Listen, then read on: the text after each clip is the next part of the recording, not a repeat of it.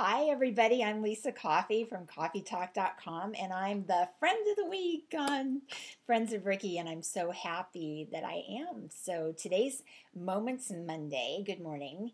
And today I wanted to talk about a little bit about holiday stress and how a lot of times there's so much pressure put on us to make the holidays so perfect and so big and so grand and to buy the perfect gifts and have the perfect party and all that kind of stuff.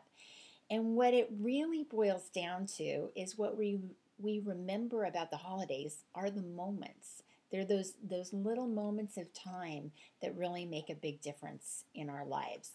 So basically, what we need to remind ourselves is that now, this very moment, is the only time there is. We don't need to be looking at the past, having regrets about what could have been or would have been or what we should have done, or worried about the future, what we need to do, what we haven't done yet, our to-do list of life. But right here in this very moment, that's where everything is just really cool.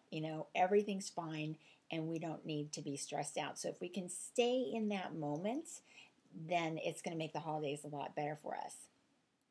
The other thing we need to remember is that the most valuable gifts we can give anyone cost no money at all.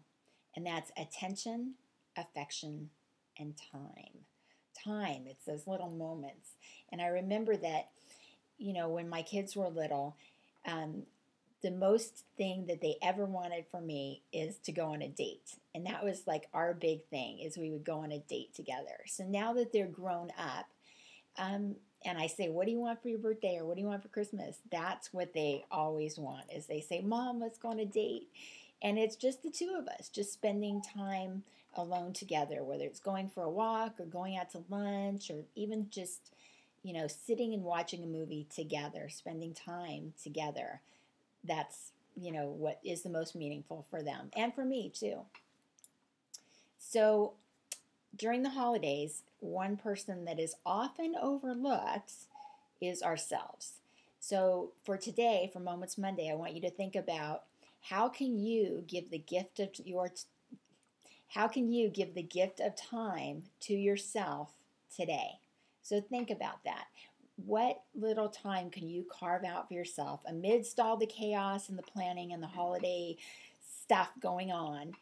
What gift of time can you give to yourself to do something that you really love to do, something that's meaningful for you, whether it's reading a book or taking a bath or watching the Ricky Lake show or whatever it is. So post a comment down below about how you're going to give the gift of time to yourself today and share with all the friends of Ricky, and it might just give us some ideas how we can do that too. Okay? Thanks. I look forward to talking with you all week this week.